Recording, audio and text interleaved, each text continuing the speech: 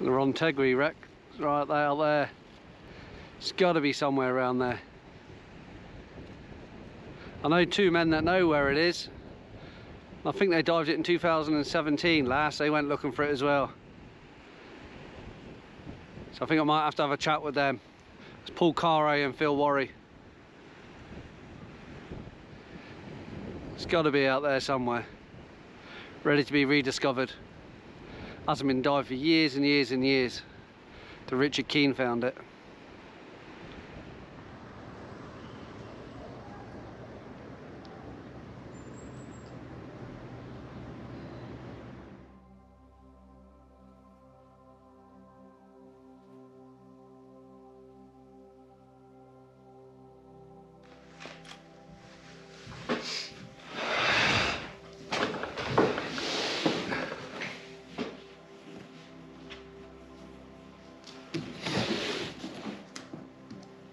The Star, 1880.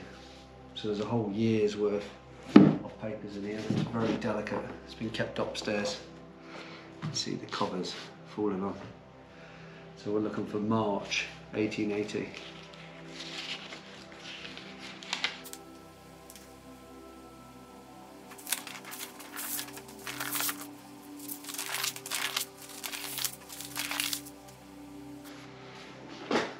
Recovery of another body from a wreck of a French fishing boat.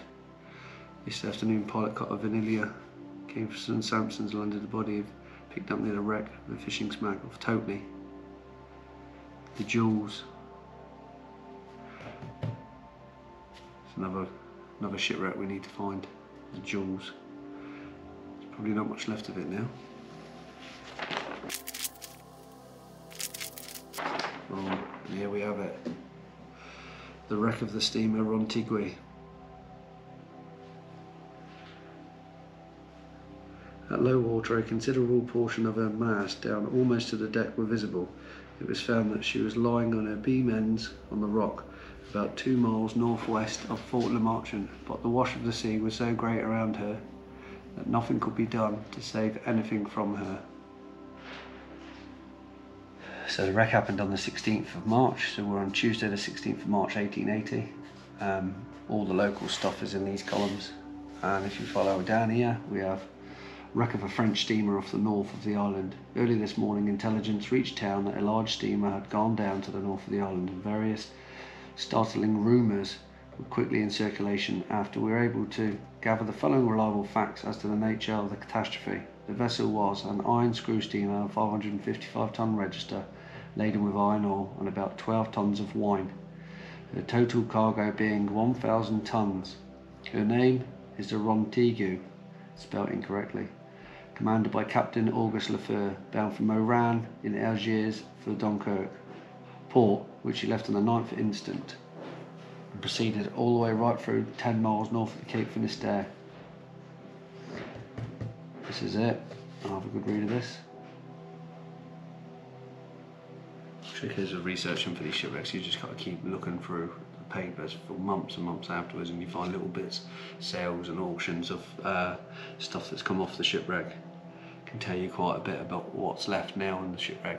There's no point looking for anchors if they got salvaged and been sold. It's quite nice to see who's bought them as well. Might have been repurposed and put in another boat. So we found another article here on the Rontegui. This is the 25th of March 1880. The Rontegui, the wreck of the steamer lost on the Boudinot Rock on the northward of the island, was by direction of Mr. J.C. Lamont, French consul, visited today by Captain Montague Jones, Mr. Domal and Captain Longley surveyors. At low tide they found the wreck covered by 3 feet of water, lying on her port side with her stem partially broken away and considerable depression. After a careful examination, as far as was possible, the surveyors came to the conclusion that she was quite impractical to raise the wreck or do anything profitable with it. It is therefore practically abandoned, and should a northwest gale set in, it will soon break up. So it looks like only just a couple of weeks after it went aground, it was broken up pretty severely. So I've read this paper right through to August now, and I can't see anything else in it. 10th of August 1880, seems to have run dry. So we'll have to try and pick up our research somewhere else. To go and dive it. So now we've got some extra research done. We know a bit more about the wreck now. So hopefully we can piece it all together and find out what this thing actually looks like on the seabed now.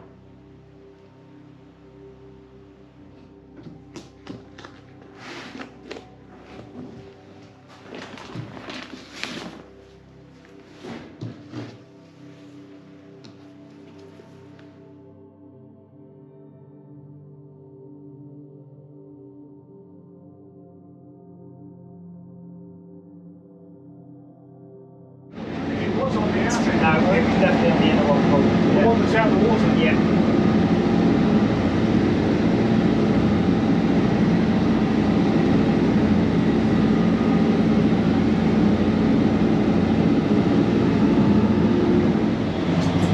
So what's this one, the Rontegui? Yeah. French iron steamship? Yeah, I believe so. Salved by everybody and his granny in the 70s like everything else around here. Yeah, there'll be nothing left of it. Should we just say the usual suspects? Yeah. No lives were lost on this one. I'm sure you had a cargo of iron ore and 85 casks of wine. Shame there's no cask of wine left on it, eh? Oh. Imagine the vintage on that. Oh, God, it'd be worth a few bob. And the captain was Auguste Lefeur, and there was 18 crew on board. Single boiler, 2-cylinder engine. And she hit Petit Rock and Ord. Yeah, Petit Rock and Ord. It was believed to be this, the ore that it was carrying and wrecked its compass, or was playing silly things with its compass. So, and I've got a feeling this was last dive by Phil Warry and Carre on the 28th of Feb 2017. Long time ago. We're going to go find it. Took 2 dives to find it, so hopefully we'll find it again. Fingers crossed.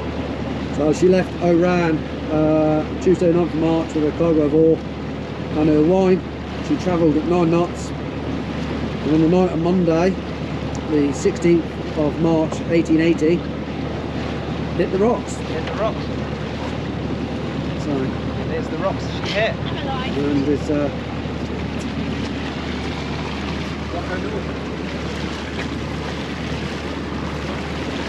this is quite not scary, but we're getting close, very close. It's shallow, dangerous. Yeah, we're going in together, coming out together. Yeah, so we got to rediscover it, as it were.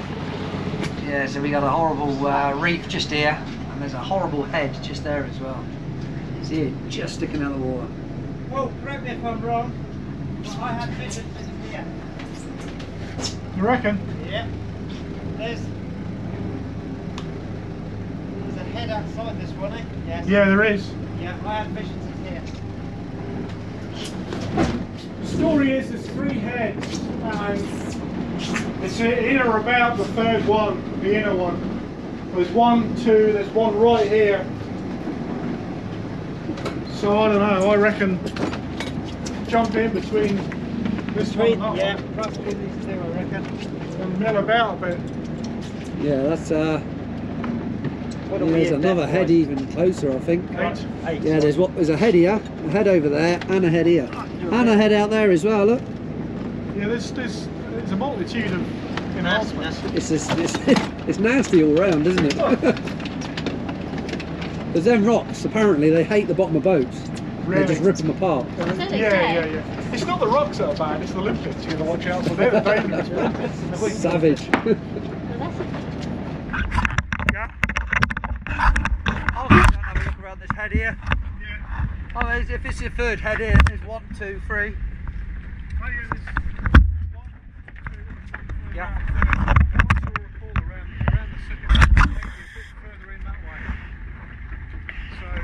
Let's go and have a look. What can go wrong, eh? Yeah, exactly. What can't go wrong? Right, see you in a bit.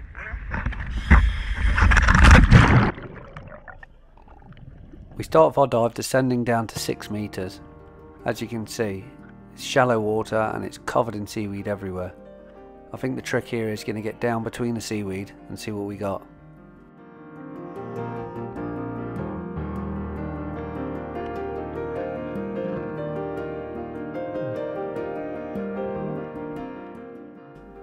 From here I can just about work out shapes and bits of rust. This must be the wreck.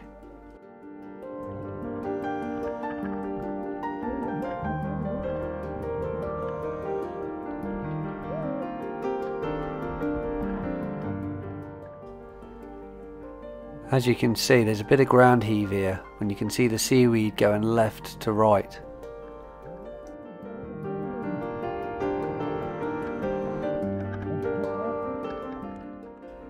This motion can make you a little bit uncomfortable. So there's a big lump here, I'm not quite sure what it is. It's probably the highest part that's around this area. It's completely covered in kelp. You can see that's definitely a man-made structure.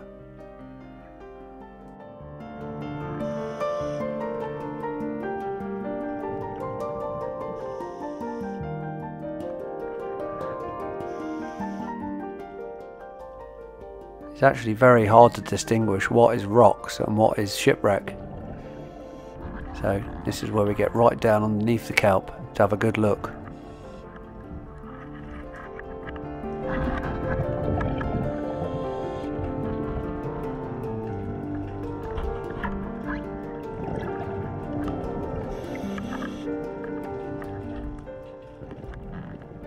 This place is just so overgrown. I don't know how we're going to find anything here. Well, find anything we recognise or we can work out as a bit of a shipwreck.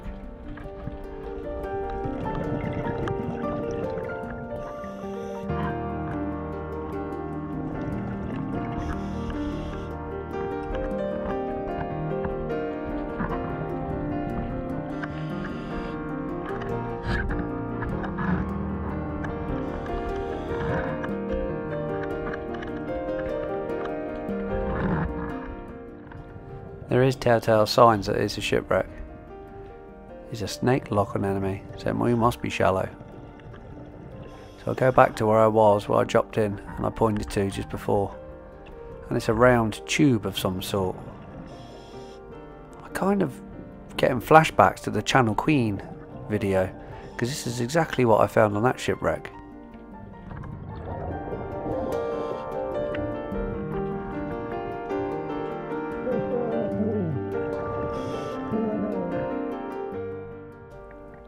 So I stopped recording for probably 10 minutes, just to have a look, see if I can trim the kelp back and try and figure out what I'm looking at.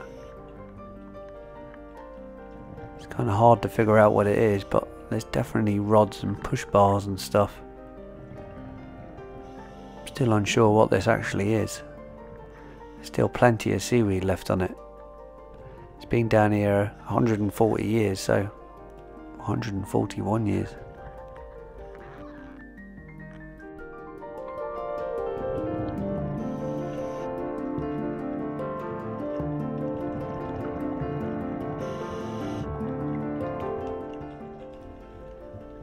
That looks very cylindrical, almost like a piston. But I'm not quite sure what this part is in the middle. Whatever this thing is, it's been split in half. Quite a bit of force. Could have been explosives, could have been the ocean. Either way, you can see this at one time wood together.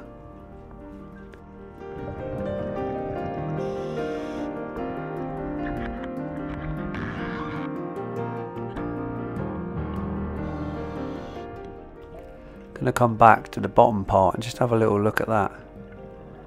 So this is the second part. The amount of different variety of seaweed on the shipwreck, because it's so shallow. Just having a look at underneath here now. Kind of looks like a piston. Can't figure out what it is. Still, this has got to be the engine. If it is the engine, it's leaning over to the port side which is exactly the same as what it said in the report on the newspaper in our research.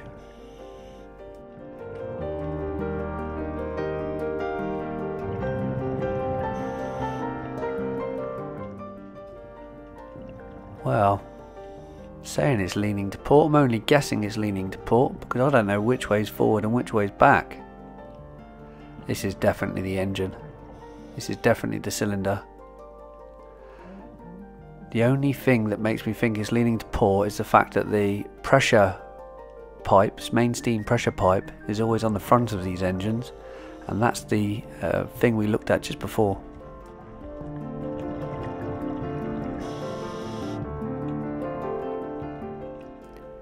Yeah, this is the top of the cylinder. Definitely, this cylinder is larger than the other cylinder, and the larger cylinders are towards the stern of the boat, which is the back. Yeah, I'm quite confident now we've found the engine.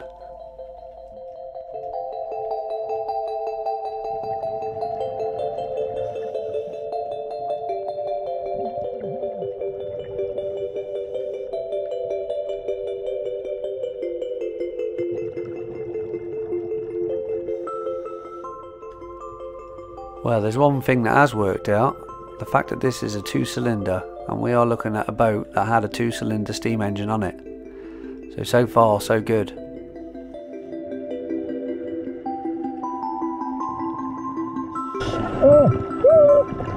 Engine! 1-cylinder, 2-cylinder.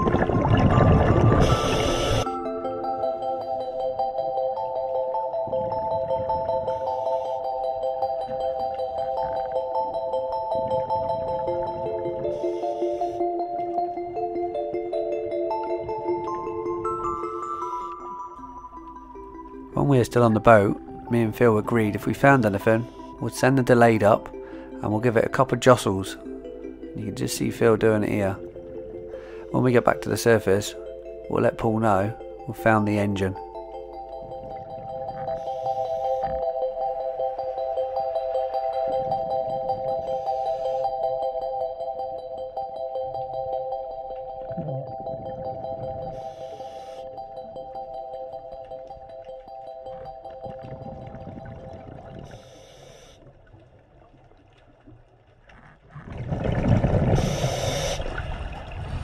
So now we think we're going to the stern. We keep finding loads of bits of wreckage that's in between the rocks. This thing is well and truly snapped apart. This we think is a deadlight off one of the portholes which Jen found, jammed in between 2 huge rocks. There's no way of getting that out.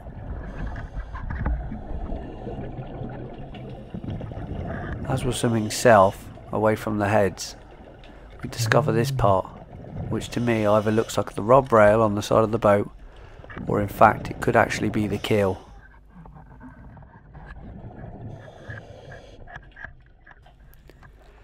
This shipwreck is just so confusing because it's so smashed up. It's like a really complicated jigsaw puzzle without a picture to try and work out where we are and what we're doing. Don't know what this is. It's like some old cordage that someone's tied onto the side of the boat, possibly an old shut line.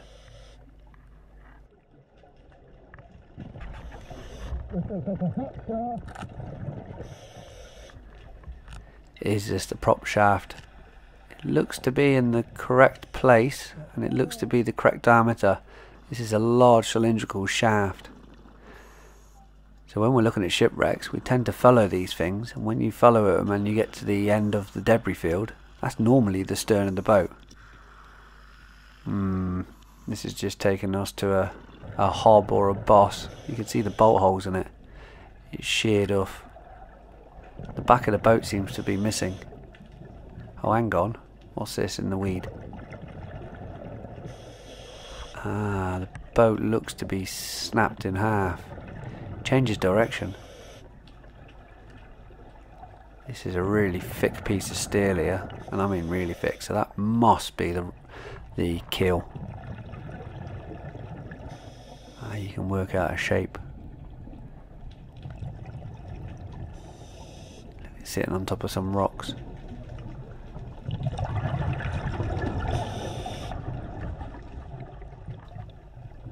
So if I'm now underneath the keel, and this is the shape of the V of the back of the boat, if we keep swimming towards where Jen is, we should hit the stern.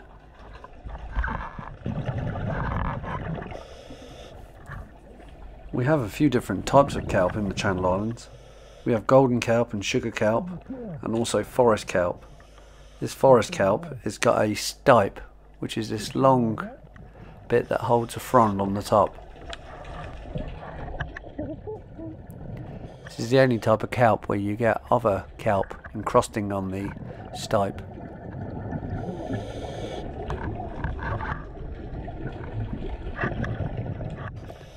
I'm starting to get a little bit excited when I see this. So I'm sure I've figured out what it is as soon as I take that first bit of seaweed off.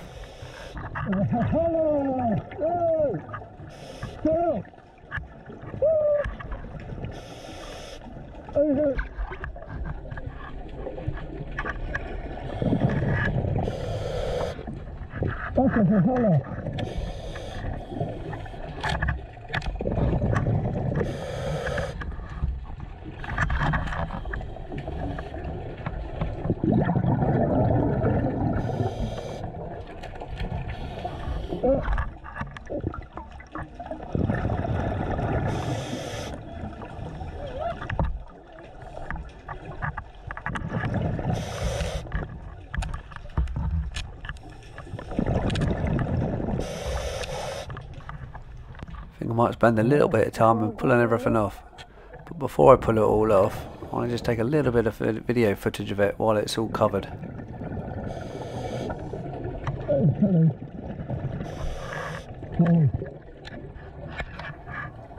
Phil's already doing the customary swim through. He's probably the first person to do that in a few years.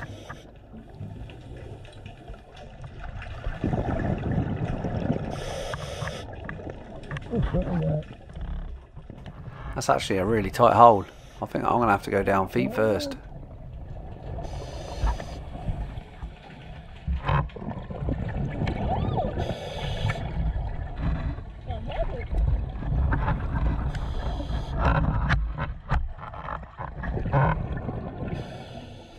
This is a prop shaft with some sort of rope wrapped around it. And this is the underside of the hull. So this would be the starboard side, and the top would be the port side. Something's a bit weird here, because when it went aground, the vessel was on its port side in the news report. Maybe this has snapped off since then in the bad weather and fallen up on the other side.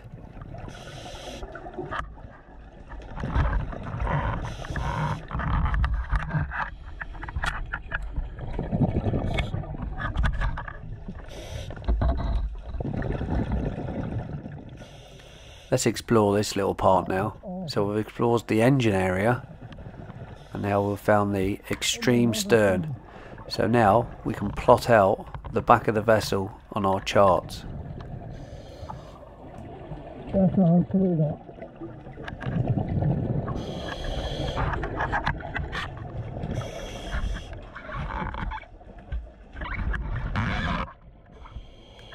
It's about time I check my dive computer. I've been down here 47 minutes and 26 seconds.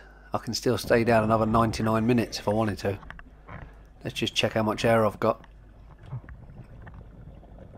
100 bar, so just under half a tank.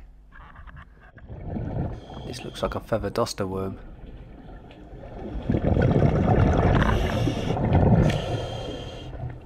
Here we can see the peened surface of a river, so that's the backside of it that's been mashed flat. Not sure what this is, but there's a few of them just on the seabed right next to the side of the boat, which would actually be inside the boat. It's a brick with basically 2 square holes in. Not sure what that is. We'll leave it there.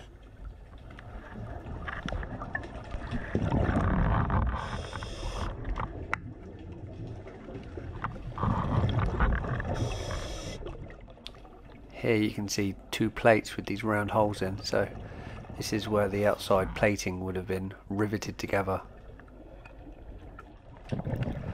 This was a traditional way to build boats before World War II, when welding was invented. It's got 80 bar left. I've been down 55 minutes. I think 55 minutes is long enough. Poor Jen, she's in a wetsuit. She must be freezing.